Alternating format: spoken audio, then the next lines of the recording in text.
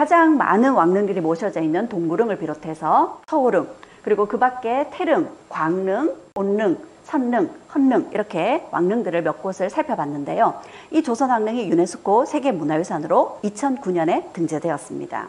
그리고 이곳을 찾은 유럽의 조경 전문가들이 이렇게 극찬을 했습니다. 이것이야말로 신들의 정원이다.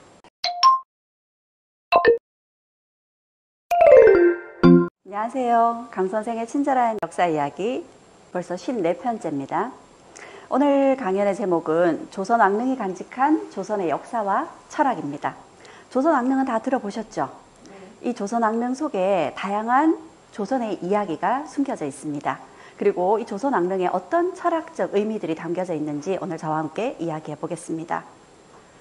조선왕조 500년 동안 왕과 왕비의 릉이 보존이 되어 있습니다. 모두 42기입니다.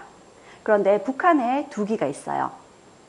북한에 있는 2기는 태조 이성계의 첫 번째 부인이었던 신희왕후, 그리고 두 번째 왕이었던 정종 내외의 후릉, 이렇게 2기의 왕릉을 제외하고 나머지 40기의 왕릉이 모두 남쪽에 있습니다. 그리고 이 40기의 왕릉은 유네스코에서 세계적으로 유래를 찾기 힘든 대단한 문화유산이다 해서 유네스코 세계문화유산으로도 지정이 되었습니다. 조선왕릉으로 들어가려면 제일 먼저 홍살문을 통과해야 됩니다. 홍살문까지 가는 길은 인간의 길이고요. 홍살문에 들어서면서부터 신의 영역에 들어가는 겁니다. 오늘 저와 함께 조선왕릉 이야기를 하기 위해서는 홍살문부터 들어가야 되겠죠. 홍살문 무슨 뜻이 있냐면요. 여기는 신성한 곳이기 때문에 예를 갖추어라 이런 의미입니다. 예를 갖추어서 오늘 강연에 집중하실 준비가 되셨는가요? 네. 자, 그럼 시작해 보겠습니다. 첫 번째 드리고 싶은 이야기는 조선왕릉이 간직하고 있는 역사 이야기입니다. 조선왕릉 누구의 이야기부터 해봐야 될까요? 당연히 태조 이성계 이야기부터 해봐야 되겠죠. 태조 이성계가 잠들어 있는 왕릉이 건원릉입니다. 건원릉의 모습을 보면 이런 모습이에요. 어떤가요? 멋지죠? 건원릉, 그러니까 태조 이성계가 돌아가셨던 1408년 당시 명나라의 사신들이 조문을 왔습니다. 와서 이곳을 보고 이렇게 극찬을 했습니다. 어찌 하늘이 만든 땅에 이런 곳이 있겠는가? 정말 명당 중에 명당이라는 거죠. 이성계의 왕릉은 좀 특이한 모습을 하고 있습니다. 어떤 모습인가요?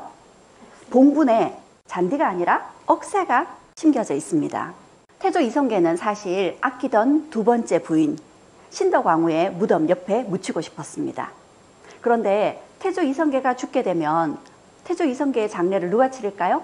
그 아들인 이방원이 장례를 치르게 되겠죠. 태종 이방원은 두 번째 어머니 현덕왕후를 굉장히 싫어했습니다. 그러니 아버지를 새어머니 곁에 묻어줄까요? 그렇지 않겠죠. 그래서 이성계는 자신이 현덕왕후 옆에 묻히기 힘들 거라고 생각하고 자신을 고향 땅 함흥에 묻어달라는 유언을 남겼습니다. 그런데 고향 땅 함흥에 묻어두게 되면 후대 왕들이 태조 이성계의 왕릉을 참배하러 가기가 너무 멀겠죠. 그리고 이 시기는 조선 초기라서 아직까지 고려를 그리워하는 세력들이 꽤 있었습니다. 사고가 생길 수도 있겠죠. 그래서 어쩔 수 없이 이방원은 아버지의 무덤을 도성에서 가까운 동구릉이라는 곳에 모셨습니다. 대신에 아버지의 유지를 따라 드릴 수가 없었죠. 그래서 아버지 고향 땅에서 흙과 억새를 가져다가 잔디 대신에 심어드렸던 거죠. 그래서 가을철이 되면 억새가 만발하여 이런 모습을 보여줍니다. 그런데 이 억새가 지게 되면 보기가 어떨까요? 굉장히 좋지 않겠죠. 그래서 해마다 한 번은 이 억새를 잘라줘야 됩니다. 그래서 매년 한식날이 되면 사람들이 가서 태조 대왕의 봉분에 이발을 해드립니다. 1년에 딱 한 번이죠. 아마 이날은 굉장히 시원하실 것 같네요. 이렇게 태조 이성계의 무덤이 조성된 곳이 여기 동구릉의 건원릉이라는 이곳입니다. 이곳이 다른 왕들의 무덤이 조성이 되면서 이곳을 동구릉이라고 부르게 되었고, 지금 남아있는 남한의 왕릉들 중에 가장 많은 왕릉이 모여있는 곳이 여기 동구릉입니다. 두 번째 소개해드릴 왕릉은 세종과 소헌왕후의 영릉입니다.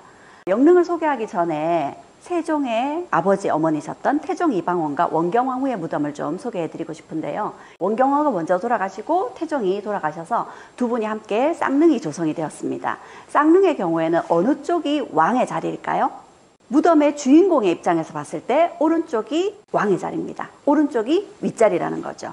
근데 우리가 흔히 영의정, 좌의정, 우의정 할 때 좌의정이 더 높습니다. 살아있는 사람을 이야기할 때는 왼쪽이 더 높아요. 그런데 돌아가신 왕릉을 이야기할 때는 오른쪽이 더 높은 자리입니다. 그러면 여기 앉아 계신 태종과 원경왕후는 어느 쪽을 바라볼까요? 이렇게 바라봅니다. 그러니 오른쪽, 바로 여기가 태종의 자리, 저쪽이 원경왕후의 자리입니다. 두 분은 사실 살아있을 때 사이가 좋지 않았습니다. 두 분의 이야기는 제가 권력이란 무엇인가 태종에게 묻다라는 강의에서 이야기를 했었는데요. 이렇게 사이 좋지 않았던 두 분을 나란히 쌍릉으로 조성하면서 세종은 돌아가셔서라도 두 분이 사이가 좀 좋아지길 바라는 마음에서 두 분의 난간석을 이렇게 연결시켜 놓았습니다. 그런데 그것만으로 마음이 편치 않았나 봅니다. 자신 역시도 죽으면 부모님 곁에 묻히겠다고 했습니다. 죽어서도 부모님을 섬기겠다라는 효심 때문이기도 할 것 같고요. 그리고 세종이 누군가요? 형이었던 양녕대군이 폐쇄자 되고 나서 왕위에 오른 사람이 세종입니다. 그렇죠? 양녕대군은 폐쇄자가 되어서 유배 보내졌어요. 죄인이 된 거죠. 그래서 아버지 어머니가 돌아가실 때 장례에 참석할 수가 없었습니다. 태종의 명으로요. 하지만 세종은 그런 아버지의 명을 어기고 아버지의 장례를 치를 때 양녕대군을 불러서 함께 장례를 치렀습니다. 세종은 이처럼 가족애가 아주 각별한 사람이었던 거죠. 그래서 자신 역시도 죽으면 아버지 곁에 묻어달라 해서 부인이 먼저 죽자 부인이었던 소헌왕후를 이 헌등 곁에 무덤을 조성했습니다. 그리고 자신이 죽으면 함께 묻힐 생각이었죠. 그런데 이 무덤에 대해서 당시 기관들은 터가 좋지 않다, 흉지다 이런 이야기들을 많이 했습니다. 그러자 세종이 이렇게 자신의 뜻을 이야기합니다. 다른 곳에 복지를 얻는 것이 선영의 곁에 묻히는 것만 하겠는가? 화복의 설은 믿을 만한 것이 못 된다. 자신은 흉지고 길지고 이런 것보다 부모님 곁에 묻히는 것이 최고의 길지가 아니겠는가 해서 자신의 뜻대로 부모님이 계신 헌릉 곁에 무덤을 조성했습니다. 그런데 세종의 이런 뜻과 달리 당시의 직관들은 특히 직관 중에 최양선이라는 사람은 세종이 정해놓은 수릉에 혈자리가 좋지 못해서 자손이 끊어지고 맏아들을 잃게 된다 이런 예언을 했었습니다. 그런데 정말 나중에 단종이 쫓겨가게 되죠. 그리고 단종 역시도 17살에 죽게 됩니다. 그리고요 세조가 왕위에 올랐는데 세조의 세자였던 의경세자가 19살에 죽게 됩니다. 그리고 세조의 둘째 며느리였던 한 명의 딸이었던 장순왕후 역시도 아이를 낳다가 산후통으로 죽게 되죠. 이렇게 연달아 왕실에서 일찍 죽는 이런 요절하는 일이 벌어지자 세조가 이런 명을 내렸습니다. 건헌릉과 태조의 무덤과 헌릉, 태종의 무덤, 그리고 영릉, 세종의 무덤을 다시 살펴보아라. 하지만 이 영릉을 이장하진 않았는데 세조 다음에 예종이 왕위에 올라서 세종의 무덤을 이장하게 됩니다. 흉지기 때문에 길지로 찾아서 이장을 하게 되죠. 그래서 세종의 무덤이 원래 헌릉 곁에 있다가 여주 땅까지 가게 됩니다. 조선 왕릉 중에서는 상당히 멀리까지 이장을 해간 거죠. 그만큼 길지를 찾아서 간 걸로 보여집니다. 여기가 세종과 소헌왕후가 잠들어 있는 영릉의 모습입니다. 어떤가요? 한눈에 봐도 풍광이 팍 펼쳐지는 것이 길지인 것 같죠. 작년에 제가 배 선생님과 좋은 기운을 받겠다고 이 영릉을 찾아갔었습니다. 그런데 안타깝게 수리 중이라 볼 수가 없었습니다. 세 번째는 경릉을 소개해 드릴 텐데요. 경릉, 덕종과 소혜왕후의 무덤입니다. 처음 들어보는 이름이죠. 이 덕종이 나중에 추전되어서 덕종이고 원래는 세조의 맏아들 의경세자였습니다. 그리고 소혜왕후는 우리가 잘 알고 있는 인수대비입니다. 자, 이 두 사람의 무덤과 관련된 또 재미있는 이야기가 있습니다. 1457년 9월 2일 날 의경세자의 병세가 갑자기 심해지더니 세조가 울었다. 신숙주가 들어가 보니 세자의 얼굴은 평소와 다름없었지만 숨이 끊어져 있었다. 의경세자가 19살 나이로 요절한 겁니다. 왕위를 이어야 되는 세자가 요절한 거죠. 세조의 충격이 굉장히 컸습니다. 그래서 아들을 잘 장례를 치러줘야 되겠다. 세조가 풍수에 일가견이 있는 사람이었습니다. 우리 관상이란 영화 기억나시죠? 거기에 세조가 나오잖아요. 그래서 관상을 보는 사람에게 이렇게 얘기를 하죠. 내가 왕이 될 상인가? 그 대사 기억나시죠? 세조가 자신의 아들을 좋은 곳에 묻기 위해서 아들의 무덤 자리를 열심히 직접 찾았다고 합니다. 그리고 아들의 무덤을 만들면서 무덤 안은 마땅히 후하게 하되 무덤 밖의 성물은 간소하게 하라. 백성을 번거롭게 하고 죽은 자에게는 유익할 것이 없다. 해서 아들의 무덤을 직접 조성했습니다. 그렇게 세조가 찾은 아들의 무덤, 길지가 여기입니다. 여기에 덕종의 무덤, 나중에 의경세자의 둘째 아들이 왕위에 올라서 성종이 됩니다. 그래서 성종이 자신의 아버지를 의경세자에서 덕종으로 추존하게 되죠. 여기가 의경세자의 무덤입니다. 그런데 의경세자의 무덤은 부인의 무덤이 어느 쪽에 있나요? 오른쪽에 있죠. 원래는 오른쪽은 누구 자리인가요? 왕의 자리입니다. 그런데 이 덕종의 경우에는 오른쪽이 부인의 자리죠. 왜 이렇게 된 걸까요? 덕종은 왕위에 오르지 못하고 의경세자, 세자일 때 죽었습니다. 하지만 그 부인은 나중에 아들이 왕위에 오르게 되면서 대비의 자리에 오르게 되거든요. 대비로 죽었기 때문에 더 높은 자리에 더 화려한 무덤으로 조성이 된 겁니다. 그래서 이 좌우의 위치도 바뀌게 된 거죠. 나중에 성종이 왕위에 오르고 나서 아버지를 덕종으로 추존을 시켰으니까 아버지의 무덤을 더 화려하게 왕릉의 규모에 맞게끔 조성을 해야 되겠죠. 그렇게 아버지의 무덤을 다시 더 화려하게 조성하려고 했었는데 그때 어머니였던 인수대비가 말립니다. 세조의 유문에 따라서 그대로 두라고요. 그렇게 해서 덕종의 무덤은 세자로 죽었기 때문에 이렇게 그다지 화려한 왕릉의 모습은 아닙니다. 그런데 소혜왕후의 무덤은 이렇게 화려한 모습을 하고 있습니다. 소혜왕후가 돌아가실 때는 연산군 때였습니다. 연산군이 누구예요? 자신의 어머니 폐비윤씨 사건으로 많은 사람들을 죽였던 폭군입니다. 그리고 자신의 어머니가 폐비가 되어서 사약을 받게 된 데에는 할머니, 그 당시 인수대비의 탓도 있다 해서 연산군이 할머니를 머리로 치받았다고 하죠. 인수대비는 그 충격으로 죽게 됩니다. 그리고 할머니의 장례를 연산군이 치러야 됐었죠. 연산군은 할머니의 장례를 치르면서 대행대비께서 조정에 임하신 지 오래되었으나 나라에 이렇다 하게 한 일이 없으며 다만 자친으로 섬겼을 뿐이니 의경세자보다는 높게 하되 안순왕후보다는 좀 낮추어서 세자빈의 예를 따르라 했습니다. 그렇게 대비로 돌아가셔서 무덤을 이렇게 잘 조성해 준 듯 보이지만 사실은 여기에 있는 소혜왕후의 성물들은 굉장히 조잡하다고 합니다. 그렇게 소혜왕후와 의경세자가 모셔져 있는 곳이 경릉입니다. 이 경릉이 바로 여기에 조성이 되면서 이 경릉을 시작으로 두 번째로 가장 많은 왕릉들이 모여있는 서울릉이 마련이 됐습니다. 그런데 이 서울릉은 사실 굉장히 많은 서울 사람들이 찾는 왕릉이 모여있는 곳인데 여기에 실제 주인공은 따로 있습니다. 조금 이따가 여기 서울릉의 실제 주인공을 만나보도록 하겠습니다.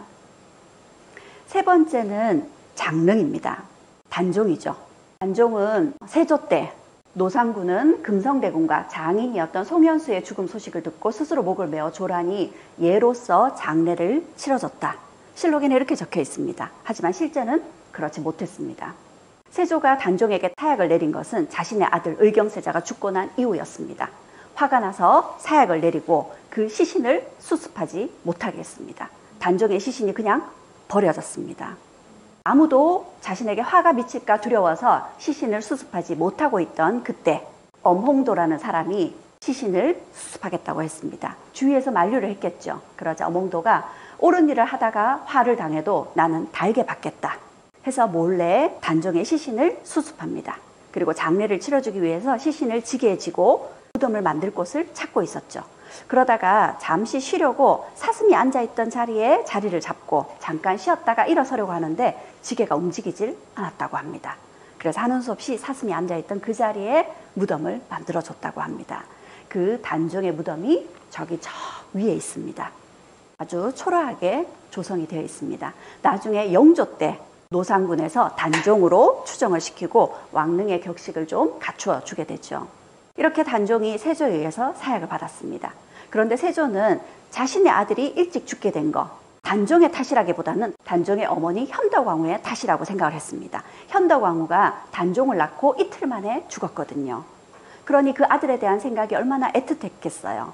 그런데 그 아들이 자신의 시동생에게 왕위에서 쫓겨나고 귀양 보내지게 됐잖아요. 그래서 현덕왕후 때문에 자신의 아들이 죽은 거라고 생각하고 세조는 현덕왕후의 무덤을 파헤칩니다. 그리고 시신을 꺼내어서 시흥 앞바다에 버렸습니다. 그리고 종묘에 있던 신주도 없애버렸죠. 그렇게 굉장히 우여곡절을 겪게 되었죠. 현덕왕릉이. 그런데 이 현덕왕후의 무덤이 이렇게 파헤쳐지고 나서 여기에 있는 문종, 여기 현릉에는 문종이 홀로 남겨지게 되었죠. 시간이 흘러서 중종 때 50년의 시간이 지났습니다. 종묘에 있는 소나무가 벼락에 맞았어요. 그리고 제사를 지내려고 준비해 놨던 소가 갑자기 죽었습니다. 이게 뭐 때문일까? 신하들은 아마도 종묘에는 왕과 왕비들의 위패가 함께 모셔져 있습니다. 그런데 유독 문종만 홀로 위패가 모셔져 있는 거죠. 그래서 문종만 홀로 위패가 모셔져 있어서 이런 일이 생긴 것 같다 해서 중종 때 현덕왕후의 버려진 시신을 다시 찾아서 수습해서 이렇게 원래 자리에 모셔뒀습니다. 그래서 현재는 현릉에서 문종과 함께 자리하고 있습니다. 이런 이야기들의 중심에 누가 있나요? 세조가 있었죠. 세조가 묻힌 곳이 광릉입니다. 세조와 정희왕후가 함께 묻혀 있는 곳이죠. 바로 여기입니다. 세조의 무덤. 저기 하트 모양 보이시나요? 어떤 사람은 부채살 모양이라고 얘기하는데 저는 아무리 봐도 하트네요. 제 눈에 왜 그렇게 보일까요? 여기에 있는 세조가 비유정난을 일으킨 주인공이잖아요. 하지만 이 사람 굉장한 애처가였다고 합니다. 정희왕후를 굉장히 아꼈고요. 후궁도 딱 한 명밖에 두지 않았다고 합니다.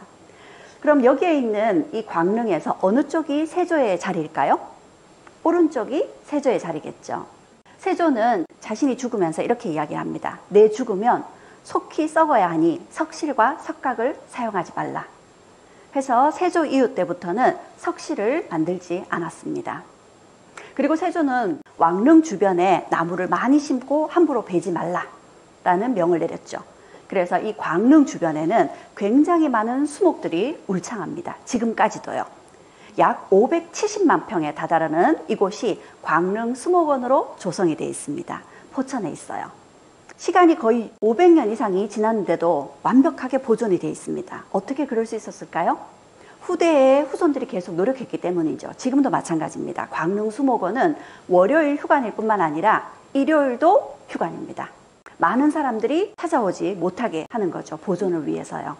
이렇게 광릉 이야기를 해봤고요. 이번에는 굉장히 파란만장한 왕릉의 주인공 중종입니다. 중종의 정릉은 좀 분위기가 달라집니다. 빌딩 숲속에 쌓여 있어요. 여기가 지금 강남입니다. 여기 성종의 무덤이 있고요. 성종의 무덤에는 성종과 부인인 정연왕후가 함께 잠들어 있습니다. 바로 중종의 어머니와 아버지죠. 중종은 부모 곁에 묻혀 있는 그런 모습입니다. 하지만 이 자리는 결코 좋은 자리가 아니었습니다. 왜냐하면 이 당시에 한강의 물길이 이 근처까지 다다랐다고 합니다. 그래서 비가 오면 주로 침수되었던 거죠. 뿐만 아니라 여기에 있는 성종과 중종은 조선의 왕릉 중에 유일하게 도굴의 피해를 입었습니다. 임진왜란 때요. 임진왜란 때 일본이 조선과 화의를 맺으면서 유리한 입지를 가지기 위해서 이 두 무덤을 파헤쳐서 시신을 꺼내려고 했던 겁니다. 사실 조선 왕릉은 도굴이 쉽지 않습니다. 그런데 전란 중이었기 때문에 그걸 막을 수 없었나 봅니다. 결국 무덤이 파헤쳐졌고 성종은 시신을 잃어버렸습니다. 그리고 중종의 시신은 찾았다고 하지만 그 시신이 전쟁 중이었기 때문에 맞는 시신인지 실제 중종의 시신인지 확인할 수가 없습니다. 임진왜란 때는 중종이 돌아가신 지 벌써 거의 50년 가까이 지난 후였거든요. 이런 고초를 겪은 자리가 선릉과 정릉입니다. 서울 지하철 2호선에 보면 선릉역과 선정릉역이 있습니다. 그러면 중종은 왜 이 자리에 묻히게 된 걸까요? 그것도 혼자서 말이죠.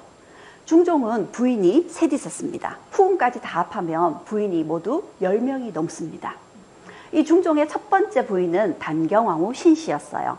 이 당시 중종은 원래는 왕이 될 사람이 아니었습니다. 형님이었던 연산군이 왕이었죠. 그런데 연산군을 몰아내고 중종 반정으로 왕이 오른 사람이 중종입니다. 이 중종 반정이 일어났을 때 중종은 이런 반정이 일어난 사실을 몰랐어요. 군사들이 갑자기 집을 에워쌌습니다. 이때 당시에 중종은 진성대군이었어요. 갑자기 군사들이 집을 에워싸니까 불안했겠죠. 연산군이 나를 드디어 죽이려고 하는구나. 그때 부인이었던 신씨가 이렇게 이야기를 합니다. 서방님 진정해 보세요. 제가 살펴보니 우리 집을 에워싸고 있는 군사들의 말머리가 우리 집을 향하고 있지 않고 집 밖을 향하고 있습니다. 그들이 우리를 해치려고 온 것이 아니라 우리를 지키려고 온 것 같습니다. 그래서 너무 두려워하지 않아도 될 것 같습니다. 신씨의 말대로 이 반정군들은 중종을 왕으로 세웠던 거죠. 그렇게 중종이 왕위에 올랐습니다. 그럼 당연히 신씨는 왕비가 돼야 되겠죠. 그런데 신씨는 왕비가 되지 못하고 중종이 왕위에 오르자 7일 만에 쫓겨났습니다. 두 사람은 아주 사이가 좋았었는데 강제 이혼을 당해야 됐어요. 왜냐하면 신씨의 고모가 연산군의 왕후였거든요. 그래서 두 사람은 강제 이혼을 당하고 중종은 어쩔 수 없이 반정군들에 의해서 새 장가를 들어야 됐습니다. 장경왕후 윤씨에게요. 그런데 이 장경왕후 윤씨가 아이를 놓다가 또 죽게 됩니다. 인종을 놓고 죽게 됐고요. 또다시 장가를 든 세 번째 왕비가 문정왕후 윤씨입니다. 문정왕후는 여인천하로 또 많이 알려진 인물이죠. 나중에 아들이 왕위에 오르게 되죠. 이 장경왕후 신씨는 남편과 강제 이혼을 당했고요. 중종 역시도 신씨를 굉장히 그리워했다고 합니다. 그래서 신씨의 친정 쪽을 향해서 자주 눈길을 보냈다고 하죠. 그렇게 자신을 그리워한다는 중종의 이야기를 듣고 신씨가 인왕산에 올라서 자신이 즐겨 입던 붉은 치마를 바위 위에 펼쳐두었다고 합니다.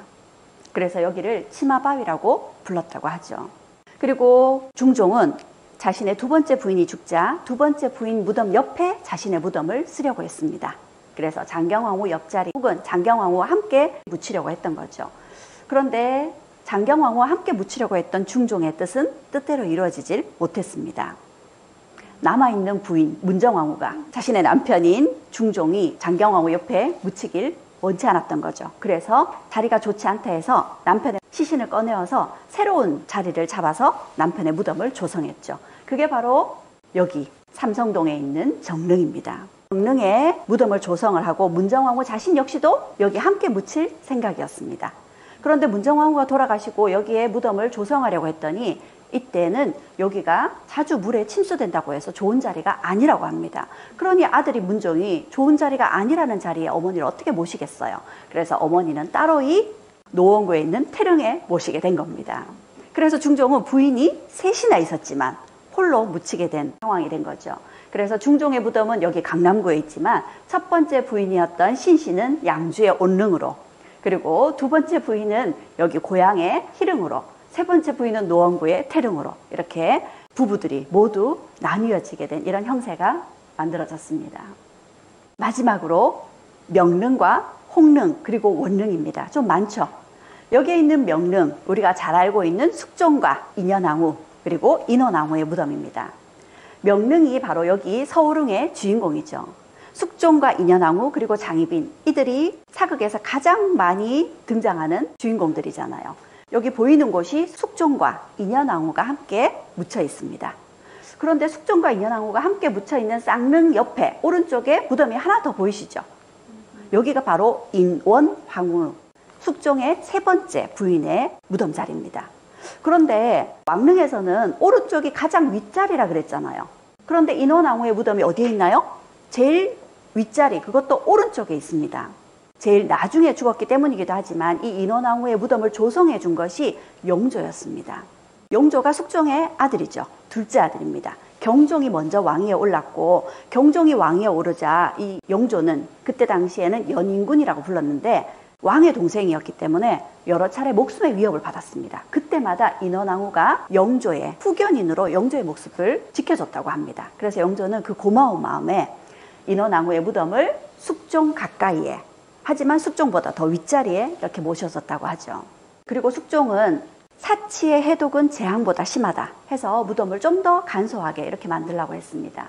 그래서 여기에는 숙종과 숙종의 두 번째 부인이 인현왕후, 세 번째 부인인 인원왕후의 무덤이 조성이 되어 있습니다. 그런데 그 옆에 인릉이라고 있어요. 여기가 숙종의 첫 번째 왕후의 자리입니다.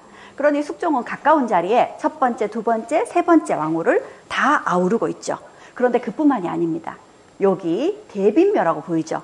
여기가 바로 장희빈의 무덤입니다. 1969년에 장희빈의 무덤도 이곳으로 오게 되었어요. 그래서 여기는 숙종의 여인들이 모두 한자리에 모여있는 그런 왕릉이 된 겁니다. 그런데 여기 안타깝게 홍릉이라고 있어요. 홍릉은 영조의 첫 번째 부인 정성왕후의 무덤입니다. 영조는 이 정성왕후의 무덤을 쓸 때 정성왕후의 행장에 이렇게 기록을 했습니다.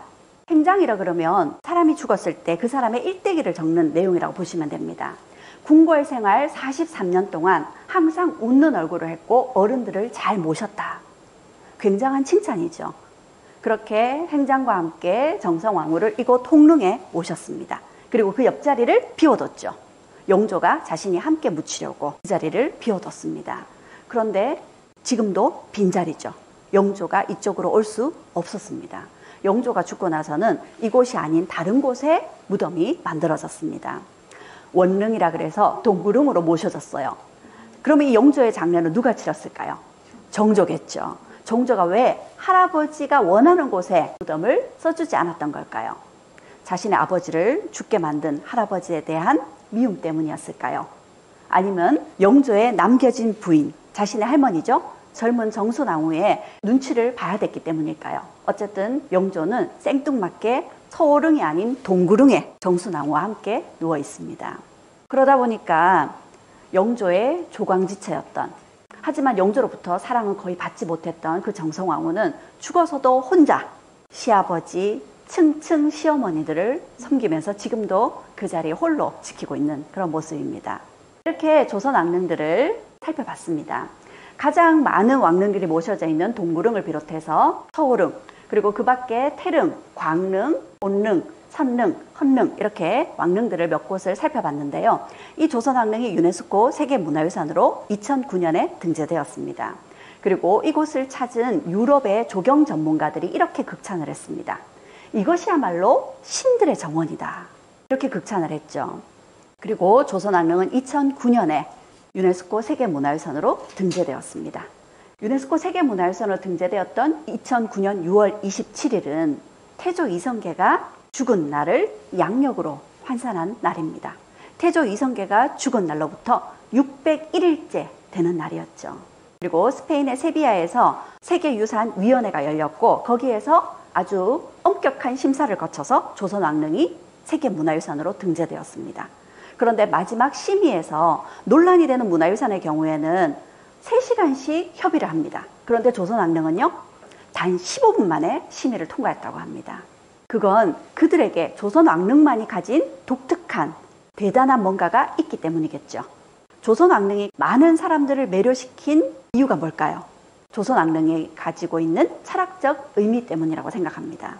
조선왕릉이 조성되면서 그 속에 담겨있는 철학적 의미, 어떤 것들이 있는지 같이 이야기를 해보겠는데요. 왕이 죽으면 상선이 왕의 옷을 벗겨서 궁궐 지붕 위에 올라가서 이렇게 옷을 흔들면서 3번 곡을 합니다. 무슨 뜻일까요? 왕이시여 죽음의 길로 접어들지 마시고 다시 돌아오세요 하는 마지막 외침이었습니다. 그런데 돌아오시지 않고 결국 장례를 치러야 됐죠.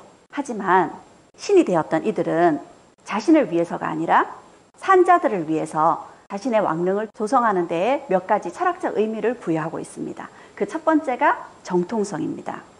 장례를 치르는 데 있어서 상례를 신중히 하고 조상을 추모하면 백성의 덕이 후하게 될 것이다. 장례를 아주 정성껏 잘 치르라는 겁니다. 돌아가신 선왕의 장례를 치르는 일은 이제 막 즉위한 왕이 해야 되는 첫 번째 미션이었습니다. 자신이 왕으로서 얼마나 리더십을 발휘할 수 있는지를 보여줄 수 있는 첫 번째 시험대였던 거죠. 그래서 돌아가신 왕은 다음 왕이 될 사람에게 자신의 장례를 맡김으로 인해서 왕위의 정통성을 잘 넘겨주기, 이런 막중한 일을 후대 왕에게 맡기게 되는 거죠. 그리고 이 장례는 아주 엄격한 원칙에 따라서 치러졌습니다. 국조 오례일을 비롯한 많은 장례의 격식들을 적어놓은 책들이 있는데요. 왕이 돌아가시면 왕릉에 묻기까지 약 5개월의 시간이 걸리고요. 이 장례가 모두 끝나려면 3년 동안 60여 가지의 절차를 거쳐야 된다고 합니다. 그러니 굉장히 정성이 많이 들어가는 일이 바로 장례였던 거죠. 그리고 그렇게 장례를 치르고 난 이후에도 후대 왕들은 선왕의 무덤을 찾아서 참배를 합니다. 이걸 산릉제례라고 하는데요. 이렇게 자주 선왕의 무덤을 찾아갑니다. 뭘 보여주기 위해서요? 자신의 효를 보여주기 위해서이죠. 하지만 이건 백성들에겐 효를 보여주는 것이지만 자신의 선왕을 찾아감으로 인해서 자신이 왕의 정통성을 이어받았다라는 것을 더욱더 강조하기 위한 것이기도 합니다. 이런 절차를 거쳐서 돌아가신 선왕은 후대 왕들에게 정통성을 잘 이어받아서 통치하는 데 어려움을 겪지 않게 해주는 거죠. 그리고 이런 왕릉을 모시는 일은 지금까지도 이어져 오고 있습니다. 그래서 조선왕릉, 그리고 조선왕릉을 섬기는 이 일은 지금의 우리에게는 우리의 정체성이 되어버린 거죠. 그래서 이 조선왕릉은 역사 속에 박제된 것이 아니라 지금도 살아 숨쉬는 우리의 공간인 거죠. 두 번째, 조선왕릉이 조성되는 과정에서 백성을 생각하는 철학적 의미가 담겨져 있습니다. 왕릉을 조성할 때 도성에서 십리 밖에, 그리고 백리 안에 조성해야 된다라고 경국대전에 정하고 있습니다. 왜 그럴까요? 도성에서 십리 바깥에, 도성 안에는 많은 백성들이 살고 있습니다. 백성들의 주거지를 침해하지 말라는 거죠. 그리고 백리를 넘지 말라. 왕이 선왕들의 무덤을 참배를 가야 되는데 하루 만에 다녀올 수 있는 길이어야 하는 거죠. 이렇게 여러 곳에 명당 자리에 조선 왕릉들이 조성이 되어 있습니다. 그런데 한강을 중심으로 놓고 보면 주로 어느 쪽에 왕릉이 조성되어 있나요? 한강의 북쪽에 대부분이 있죠. 남쪽에는 왕릉이 많지 않습니다. 왜 그럴까요? 왕이 참배를 가려면 많은 사람들을 대동해 가야 됩니다. 한강을 건너는 것이 쉽지 않았던 거죠. 이거 역시도 많은 대소신료와 백성들을 생각한 조치였을 겁니다. 왕릉의 안은 어떤 모습일까요? 궁금하죠? 조선 왕릉은 도굴이 쉽지 않습니다. 무덤 안에 석실을 만들었습니다. 돌로 무덤방을 만들어요. 돌로 이렇게 석실을 만들고 이 돌들을 아주 단단한 철로 고정을 시킵니다. 그리고 안에 시신을 넣은 관을 넣고 빗장을 잠그죠. 단단하게 빗장을 잠그고 그 위에 회격을 바릅니다. 이렇게 석실을 조성을 합니다. 이 석실을 조성하고 그 위에 흙을 덮어서 봉분을 완성하죠. 그런데 이 왕릉이 조성된 지가 가장 초창기 왕릉까지 생각해보면 600년이 지났습니다. 이 600년 동안 이 흙의 무게가 중력에 의해서 밑으로 내려앉아야 되겠죠. 그런데 조선 왕릉은 밑으로 내려앉질 않습니다. 여기 산물이라 그래서 석회를 올리고요. 수출, 그래서 해충을 방지하고 그리고 위에 산물을 다시 올렸습니다. 일종의 콘크리트 작업을 하는 거라고 생각하시면 됩니다. 그렇게 해서 빗물이 스며들지 않게 만들고요. 그래서 이 왕릉의 봉분을 지금까지도 무너지지 않게 잘 지켜낼 수 있었던 거죠. 그런데 이렇게 석실로 무덤 안을 조성하려면 굉장히 많은 노동력을 들여야 됩니다. 그래서 태종의 무덤, 헌릉을 조성할 때 15,000명이 부역을 했고 그 중에 100여 명이 죽었다. 백성들의 고초가 컸던 거죠. 그런데 세조가 돌아가시면서 유언하기를 죽으면 속히 썩어야 되니 석실과 석각을 만들지 말라 그랬습니다. 그래서 그때부터 석실을 조성하지 않고 회격을 만드는 거죠. 그래서 왕의 관을 넣을 공간을 마련하기 위해서 외제공을 땅을 파서 넣고요. 그 사이로 이렇게 산물을 붓습니다. 콘크리트 작업을 하는 거죠. 그리고 그 위에 흙을 덮어서 무덤을 조성합니다. 그럼 아직 시신을 넣지 않은 거죠. 이 시신을 넣기 위해서 앞에 다시 땅을 파서 이 외제공을 넣었던 것처럼 시신을 담은 관을 넣어서 안으로 밀어넣죠. 그리고 바깥으로 흙을 채워서 이렇게 무덤을 조성합니다. 석실 구조가 아니라 회격 구조죠. 석회 가루와 모래, 흙을 섞어서 이 회격을 만든 거예요. 그런데 지금의 콘크리트보다 더 단단해진다고 합니다. 시간이 지나면 지날수록 더 단단해진다고 하죠. 돌보다 더 단단하다고 합니다. 그런데 이렇게 함으로 인해서 백성들의 고초는 훨씬 덜 수가 있었습니다. 헌릉을 조성할 때보다 광릉을 조성할 때 백성의 숫자가 6,000명이나 적게 들었다는 거죠. 이렇듯 왕릉을 축조하는 과정에서도 백성을 생각하면서 이렇게 변천이 되어 온 거죠.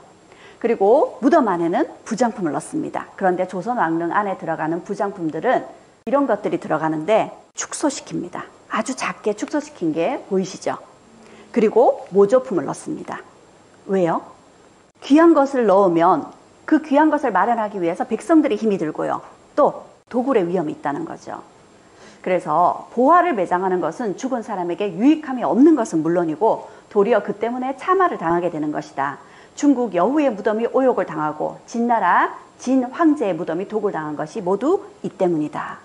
조선에서는 왕릉 안에 어떤 것들을 넣고 왕릉이 어떻게 조성되는지를 모두 의궤로 만들었습니다.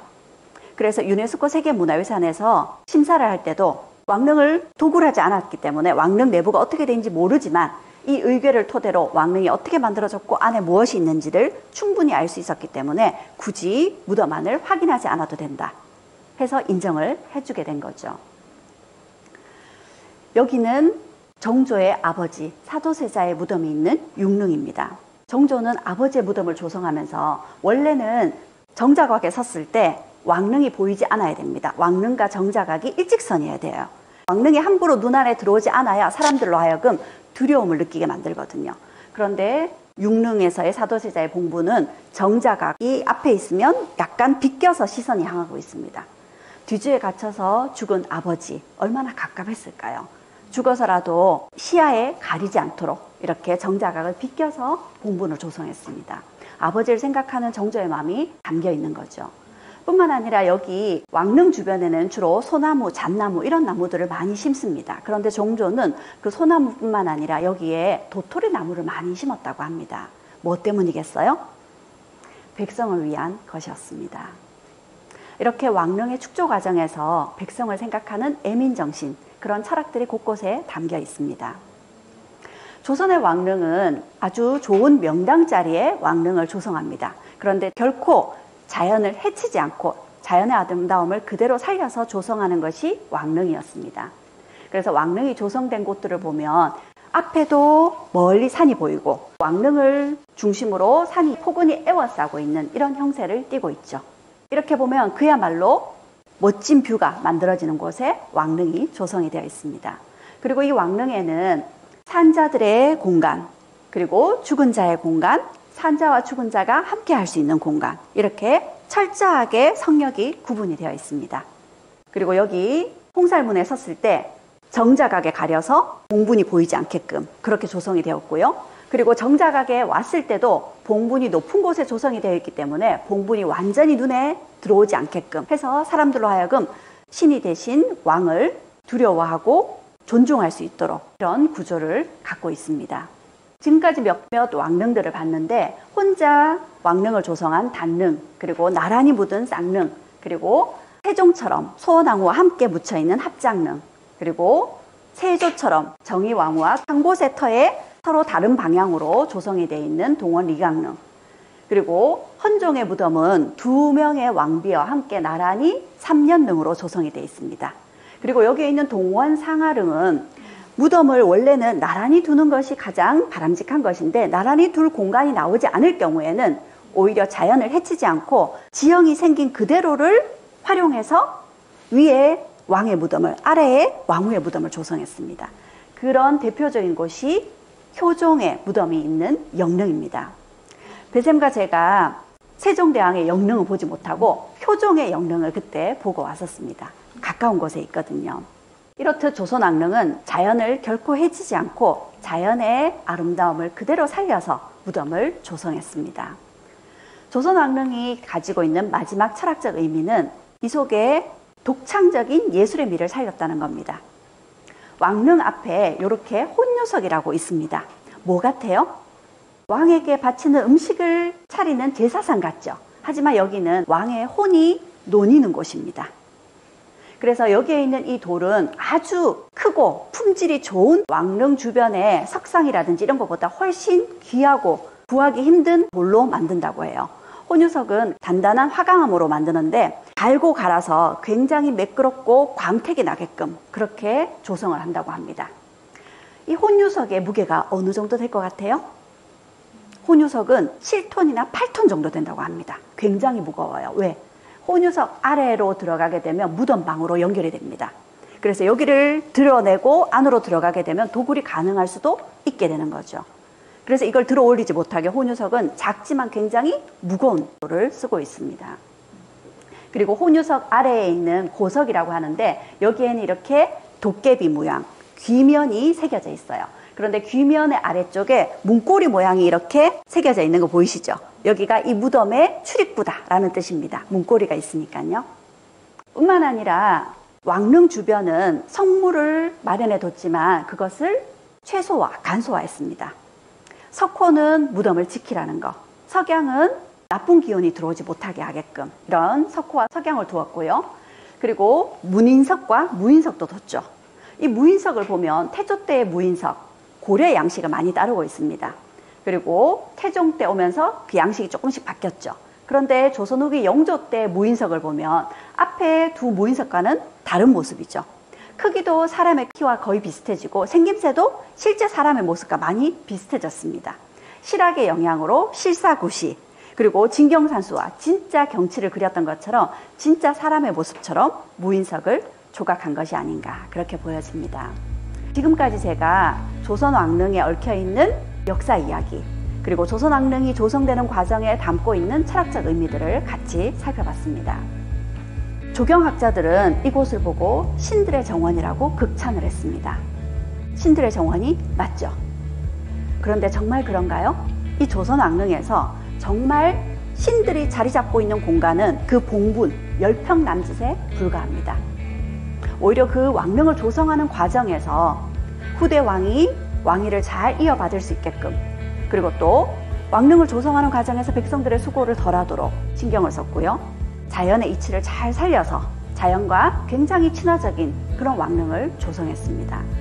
아마 그런 점 때문에 신들의 정원이라고 극찬한 것이 아닌가 그렇게 보여집니다. 혹시 윌라 오디오북이라고 들어보셨는가요? 잠이 오지 않을 때는 밤에 윌라 오디오북을 듣는데요. 거기에는 책도 읽어주지만 강연을 들려주기도 합니다. 그 강연에서 제가 평소 친하지 않았던 철학 강의를 들어봤는데요. 거기에 철학 교수가 이런 이야기를 했습니다. 니체 이야기를 하면서 니체를 망치를 든 철학자다 이렇게 이야기를 하더라고요. 왜요? 사람들이 모두 니체 이야기를 들으면 뒤통수를 한 대 콱 얻어맞는 그런 느낌이 든다는 거죠. 니체가 이야기한 가장 유명한 말 뭐가 있나요? 신은 죽었다. 니체는 왜 이런 말을 했을까요? 인류 역사 오랫동안 신들이 인간을 좌우했습니다. 그만큼 인간에게 신은 절대적이고 강력한 존재였습니다. 그리고 또 인간은 이데올로기라는 걸 만들어서 그 이데올로기 때문에 스스로를 또 해치는 그런 길을 가기도 했습니다.